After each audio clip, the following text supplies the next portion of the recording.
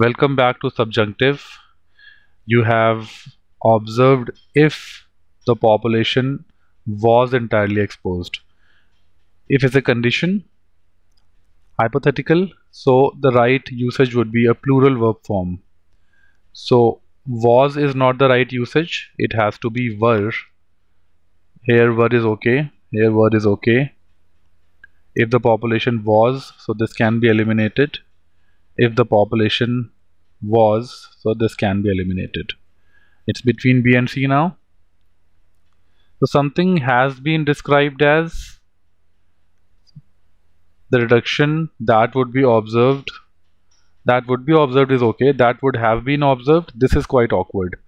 Something has been awkward as incidents that would have been observed. This is quite awkward. The usage of present perfect continuous tense is just not explainable, and therefore C should also be eliminated.